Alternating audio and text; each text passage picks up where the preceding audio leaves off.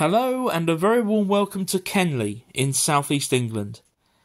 This site sits at the extreme southern edge of the London borough of Croydon, and in my previous video we looked at the history of the Croydon Astronomical Society. This time we've been granted very special access to visit their observatory, which sits just across the road from the famous RAF Kenley. So please join me now as we take a very special tour of this fascinating place. As we enter the site, we come up to the main observatory building. And if we follow this round to the left, we see that there's a second smaller dome as well. And we'll be looking at that too later on in the video. Just next to the observatory itself, which we'll go and see in a moment, is this hut, and we'll go inside and meet Tony Roberts. Hello, Tony.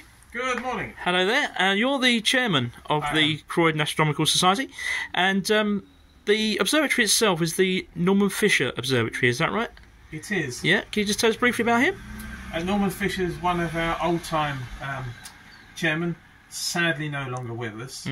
He was the guiding light in getting this observatory built. Right. If it wasn't for his efforts, we probably still would be arguing about what type of observatory we'd be having. Right. But he also had the expertise to do a lot of the brickwork, a lot of the woodwork, the dome, which is fiberglass. He knew how to actually create the moulds and then fiberglass, and then put the bits of the fiberglass together. Fantastic. Lovely. And I remember you were telling me as I look around here that the members actually built the observatory themselves back in about 1970, I think we saw in the previous video. We broke ground in 1965. Right. We finally opened in June 1979. It took a long time. Right, and okay. The clubhouse you're currently looking at dates from 1990, so it's a later edition. Right. Okie dokie. And we're going to have a look at the observatory itself then, that'd be lovely. As Tony explained, the observatory is named after Norman Fisher, a former chairman and one of the guiding lights of the Croydon Astronomical Society. He's commemorated with this plaque on the side of the building. Okay, so Tony's just opening the observatory for us, and he's also going to turn the dome. There it goes.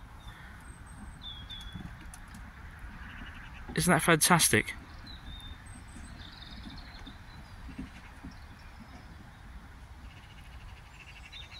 There we go. Okay, so with the dome now turned, let's go inside. And this is the inside of the dome, and on the wall here is a picture of Norman Fisher, who we were talking about earlier. And then this is the interior of the dome with the telescope.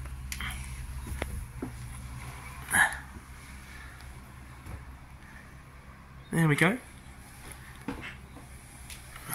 And if I come around this side, Tony's going to just briefly tell us a bit about the telescope. This is a 6.5 inch telescope, Tony? It's a 6.5 inch apochromatic refractor. Right.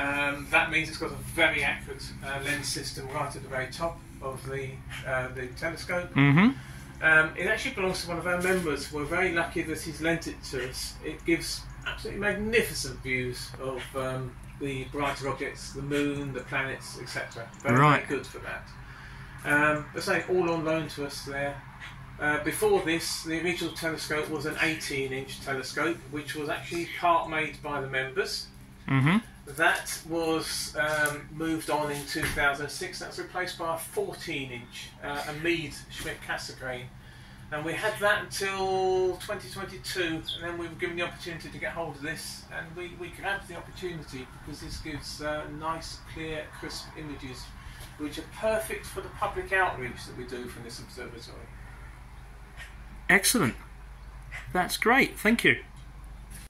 It really is a phenomenal achievement by the members of the Croydon Astronomical Society that this entire observatory was built by their own hands. Inside the dome, we can see those black fiberglass panels that Tony was telling us about earlier. All of them were made thanks to the expertise of Norman Fisher. The location of the observatory is also really beautiful, as you can see here. The Society has captured some truly stunning images over the years, and they very kindly offered to share some of those with us. All of the photographs that you're about to see were taken by members of the Society, using various equipment at various locations, including some right here at Kenley.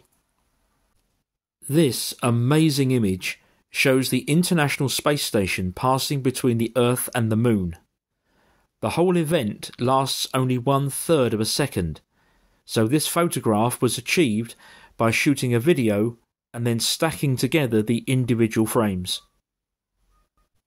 A similar technique was used here to capture this image of the Perseid meteor shower of 2016. It's even possible to capture whole galaxies on film, as these two beautiful examples show.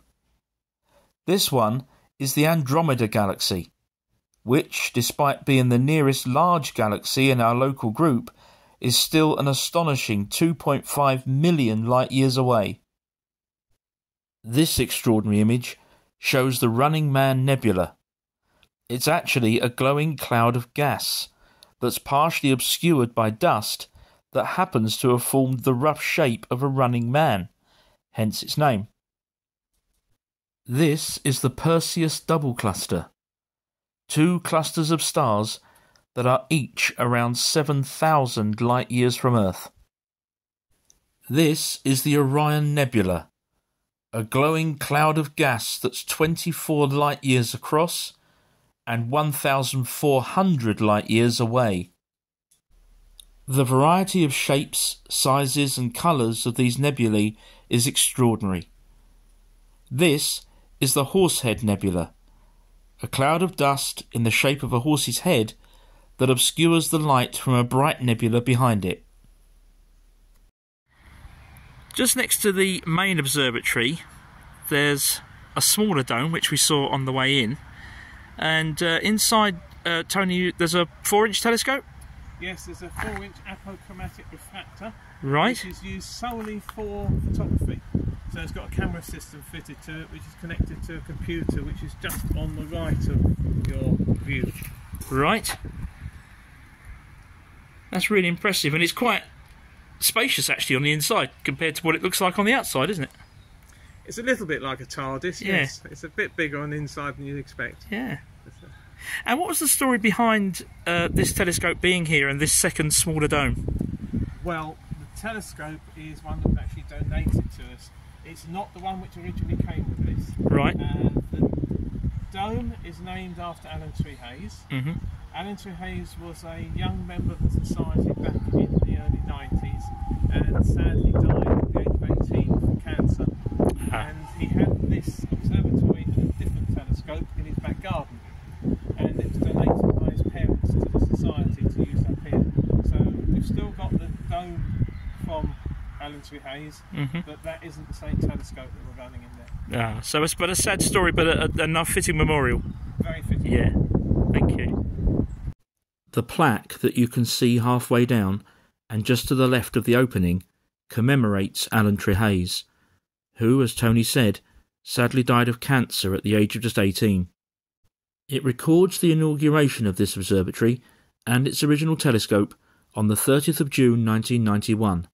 That's 12 years to the day after the official opening of the main observatory. It's been a real pleasure to make these two videos about the Croydon Astronomical Society, to learn about its history and to visit their fascinating observatory. The work that goes on here is limitless, and the enthusiasm is obvious. Long may it continue. Okay, so that concludes our tour of the Kenley Observatory. Many thanks to Tony for showing us around. And Tony, if people want to know more, what do they do? Well, you can find our website, which is croydonastro.org.uk, or we've also got a Facebook page, Croydon Astronomical Society. If you want to come up and visit us one Saturday, we're open every clear Saturday. Details are on the website and on the Facebook page, and we announce it at lunchtime on the Saturday if we will open or close. If we're open, we give the times between opening and shutting on that particular night. We also run talks, and they're at Trinity School in Croydon, Details of those are also on the website if you wanted to. This is all free. We don't charge for you to come to meetings, we don't charge for you to come to the observatory, and you don't need to book for either. Just turn up. Perfect. Excellent. Thank you very much indeed, Tony. And you'll find a link to the website in the description for this video. Thank you very much indeed for watching. Please remember to hit the like button, also to subscribe to the channel if you haven't already done so. Thank you very much indeed for watching, and bye for now.